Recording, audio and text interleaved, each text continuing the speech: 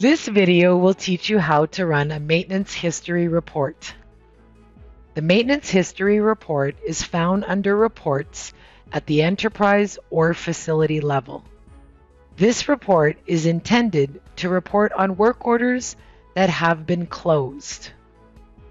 Running a report at the enterprise level allows a user to compare data from one facility to another, whereas facility-level reports give users a more detailed report for one facility.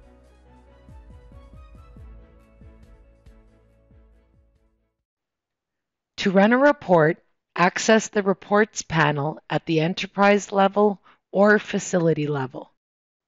Next, click on the Maintenance History. If the report is run at the facility level, a user can filter through floor plans and locations, whereas the reports at the enterprise level will provide information per facility. In this example, the report is run at the facility level. You can apply filters to the report as required. For example, you can select Show Graphs for a graphical view of the maintenance history data. If you do not select any filters, the report will contain all information. The more filters that you select, the more detailed your report results will be. Once all filters have been applied, click on the Generate Report icon located in the top right corner, and a report will pop up in a new window. Please ensure that pop-ups are not blocked for your Hippo website. If Show Graphs are selected, a user will see the graphs at the top of the generated report. The first graph shows a summary of the closed work orders. The next graph shows costs related to the closed work orders. You will also see graphs for resource information and equipment information.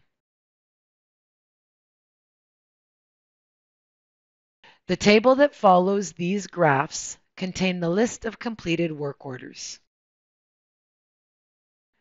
A user can use the search field on the generated report to filter specific data.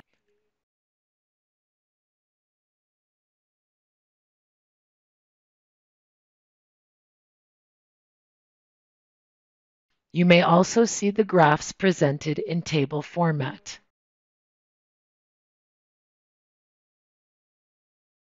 A user can export the tables from a report into CSV, Excel, and PDF format by making use of the buttons located at the top right of each table. Or the whole report can be printed by using the Print Page button located at the end of the report.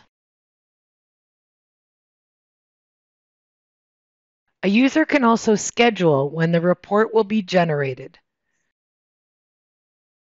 The generated report can be sent to an email on a specific schedule.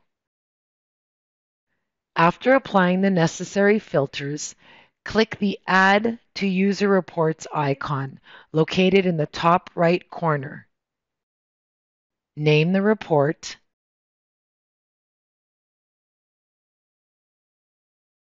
then click OK.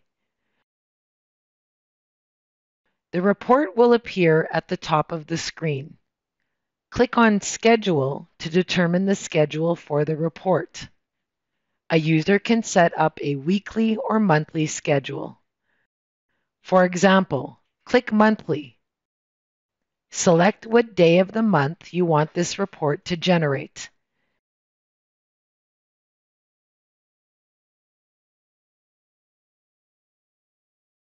Next, click the month or months that apply to this schedule.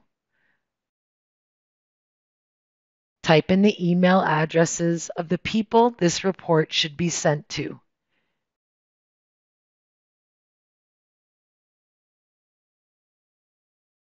Then click OK to return to the report screen.